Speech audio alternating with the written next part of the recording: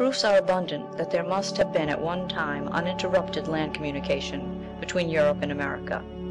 In the words of a writer upon this subject, "When the animals and plants of the Old and New World are compared, one cannot but be struck with their identity. All or nearly all belong to the same genera, while many, even of the species, are common to both continents. This is most important in its bearing on our theory, as indicating that they radiated from a common center after the glacial period.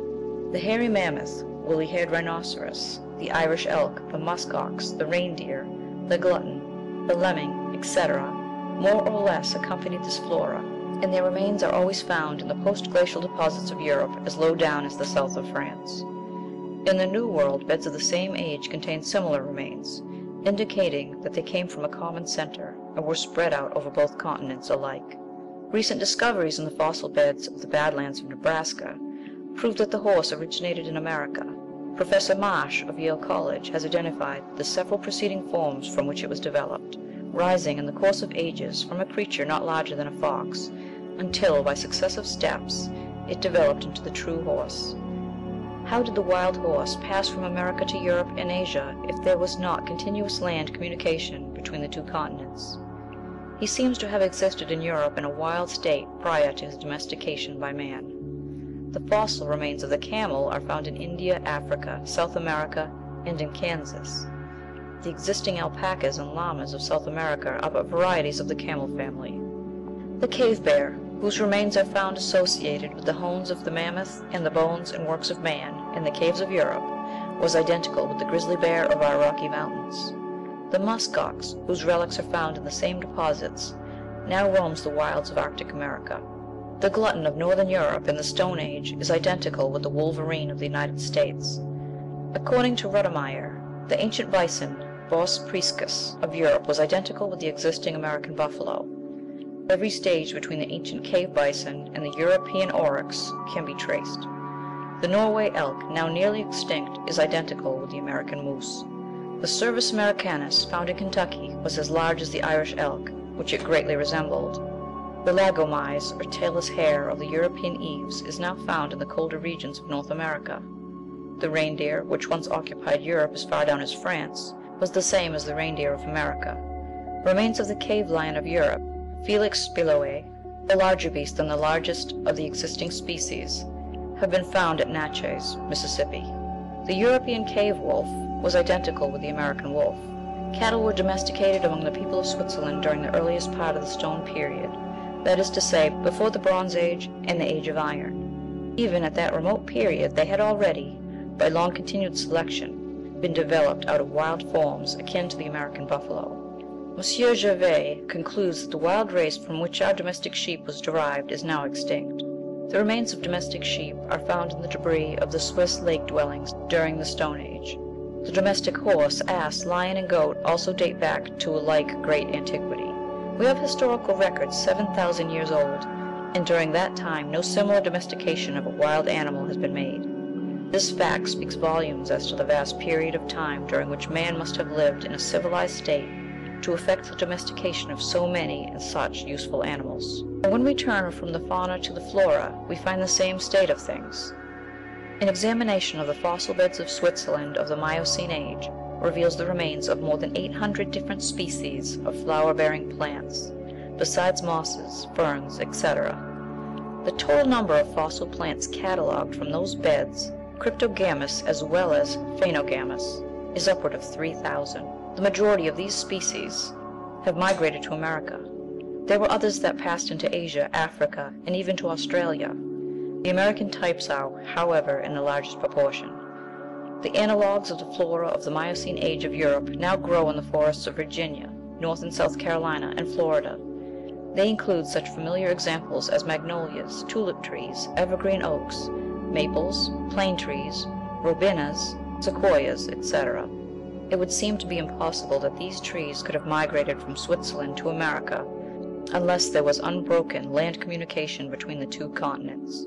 It is a still more remarkable fact that a comparison of the flora of the Old World and New goes to show that not only was there communication by land, over which the plants of one continent could extend to another, but that man must have existed and have helped this transmigration. in the case of certain plants that were incapable of making the journey unaided.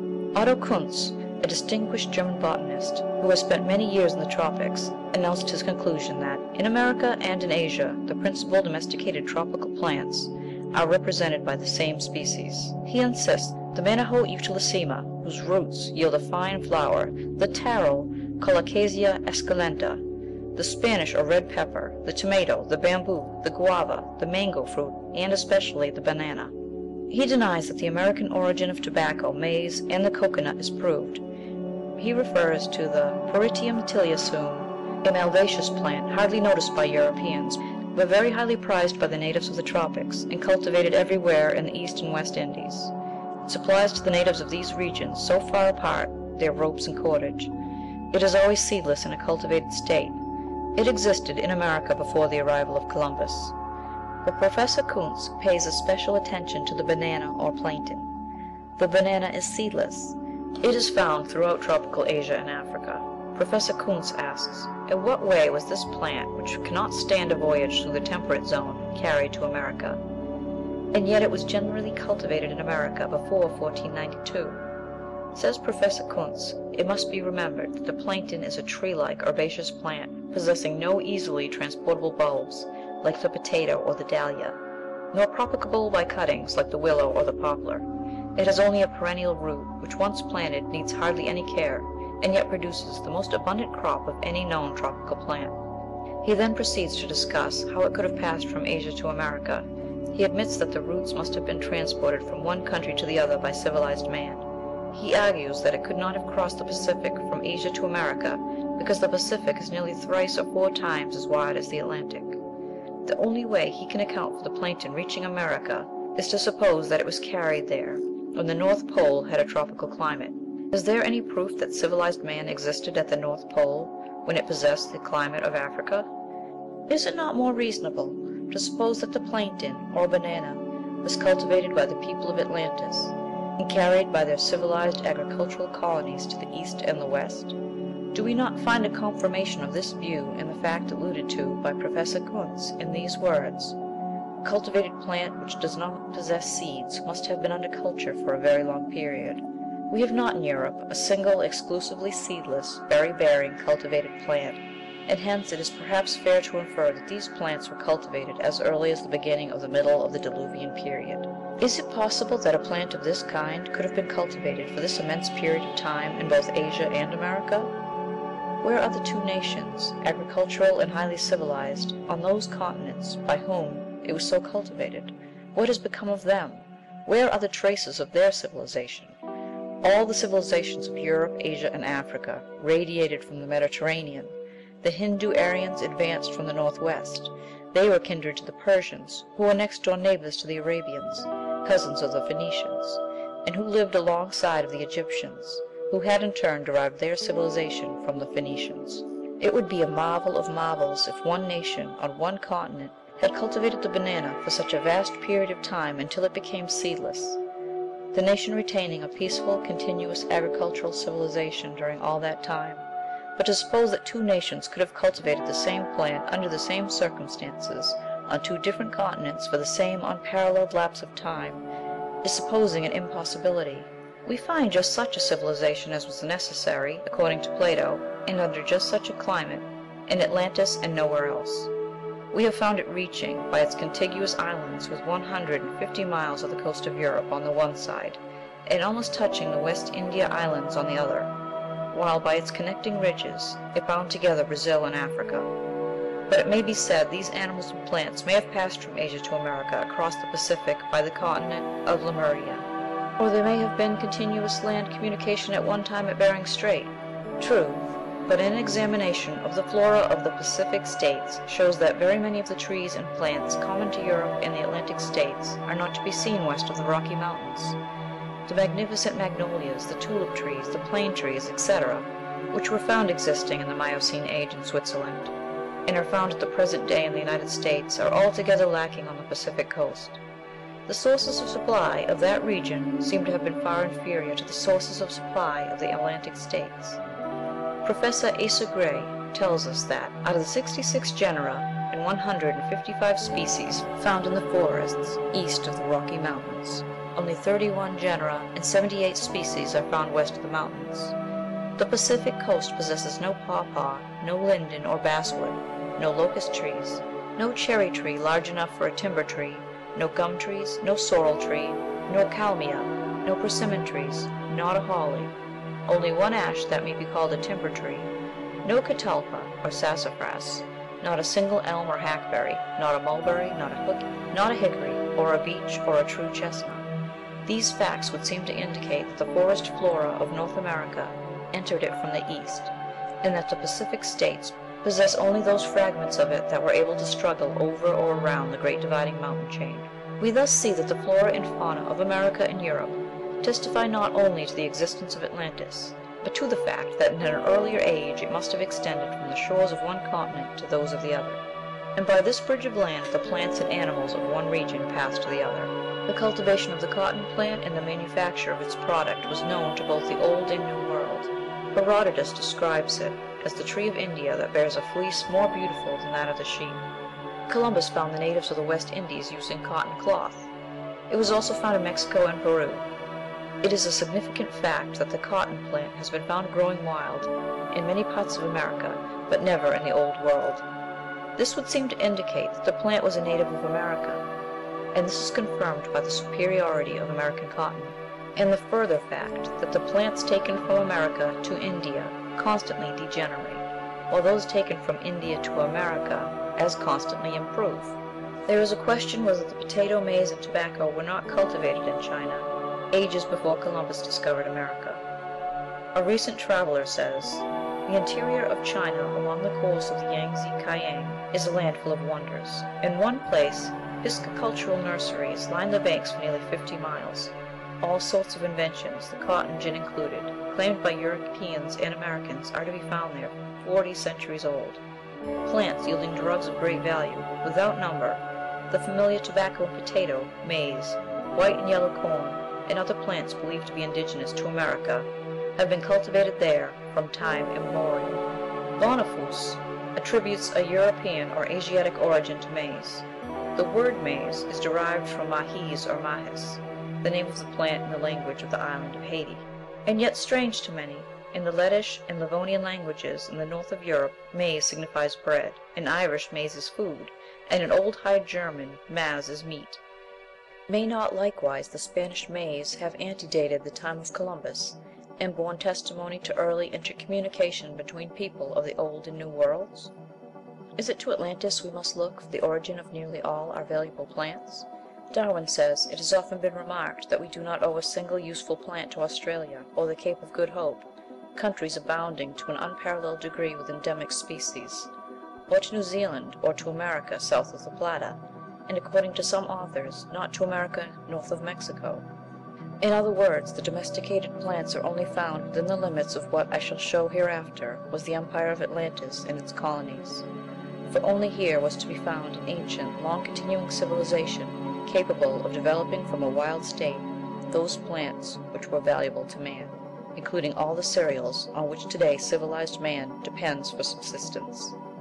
Monsieur Alphonse de Candolle tells us that we owe 33 useful plants to Mexico, Peru, and Chile. According to the same high authority, of 157 valuable cultivated plants, 85 can be traced back to their wild state. As to 40, there is doubt as to their origin, while 32 are utterly unknown in their aboriginal condition. Certain roses, the imperial lily, the tuberose, and the lilac, are said to have been cultivated from such a vast antiquity that they are not known in their wild state. And these facts are the more remarkable because, as de Candolle has shown, all the plants historically known to have been first cultivated in Europe still exist there in the wild state. The inference is strong that the great cereals, wheat, oats, barleys, rye, and maize, must have been first domesticated in a vast antiquity, or in some continent which has since disappeared, carrying the original wild plants with it. Cereals of the Age of Stone in Europe. Darwin quotes approvingly the opinion of Mr. Bentham.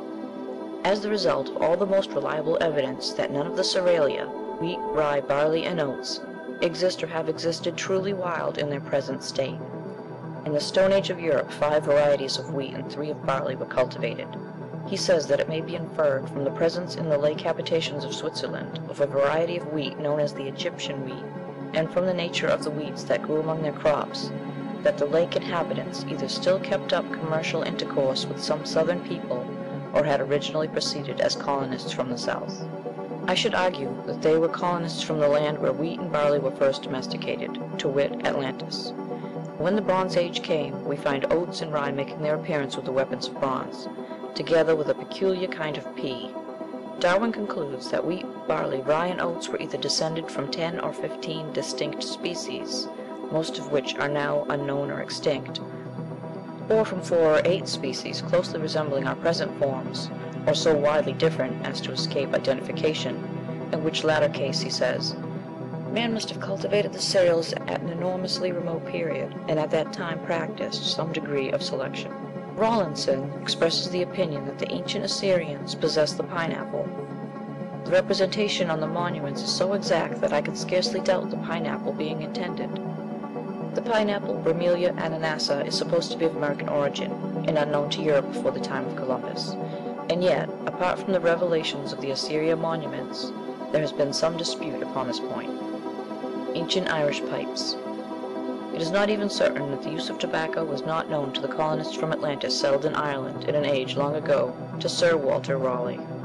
Great numbers of pipes have been found in the raths and the tumuli of Ireland, which there is every reason to believe were placed there by men of the prehistoric period. The illustration on page 63 represents some of the so-called Danes' pipes, now in the collection of the Royal Irish Academy.